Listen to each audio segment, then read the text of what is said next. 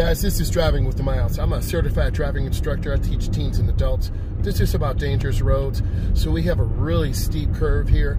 We have a double yellow line, and we have an edge line to the right. So I'm going to guide you through this process of navigating this road. The chevron alignment signs basically tell you the process of keeping your vehicle under control and being really smooth in the curve. So we want to take our time and go really smooth in the curve. So we have great speed control.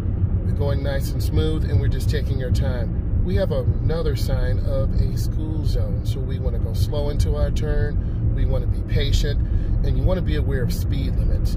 Typically in these areas, they're either 25 or 35, so we're going to have really nice speed control, controlling our vehicle, and going in nice and smooth into the curve. And again, the speed limit is 35.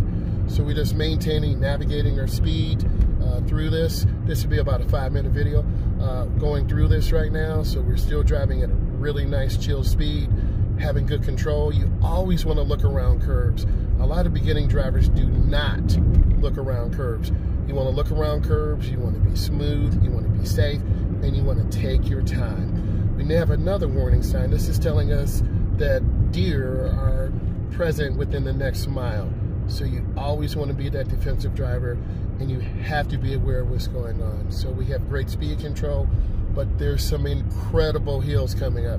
So you really need to be that defensive driver. Note, the speed limit has changed to 45. So you always want to be mindful of speed limit changes. You always want to be aware of what's going on. So we have another warning sign. This is warning us of another sharp curve to the right. So on your DMV tester road test, your tester will expect you to understand what these mean and expect you to drive in accordance to the speed limit.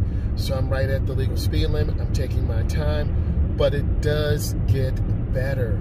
So I want to maintain speed. I'm looking around the curve. The road goes to the left. How do I know? I have warning signs. They're yellow and black. You always need to know what those warning signs mean. You want to be safe. You want to look ahead.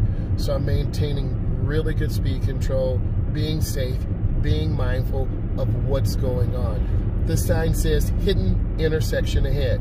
So you need to expect cross traffic. And that cross traffic can be dangerous because you're going to have cars pulling out and cars really not being aware of the moving traffic. We're the main road, so you need to understand the rules of the right of way. So I'm maintaining good speed. Gravity is pulling me backwards a little bit, so I have to give the car a little bit of gas.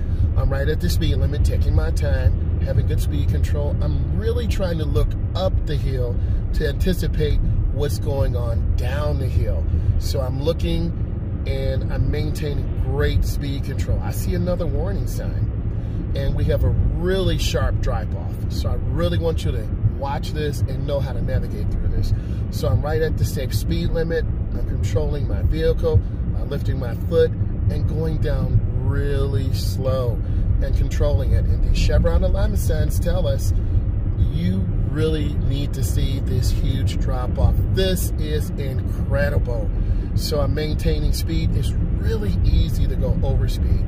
So you want to be smooth, you want to take your time, and if you look up this hill, it's incredible. So you want to control your speed, you want to be aware of what's going on, and continue to look ahead. So I'm maintaining good speed control. I'm looking ahead, watching for cars, being mindful of deer and people who are not really paying attention. I'm looking ahead, having a nice smooth drive, going up the hill, and just taking my time. If you find this of value, which I hope you do, I need you to subscribe to my channel, Driving with Miles. I'm a state certified instructor. I teach teens and adults, and I hope you give this video a thumbs up. Thank you so much. I do appreciate you.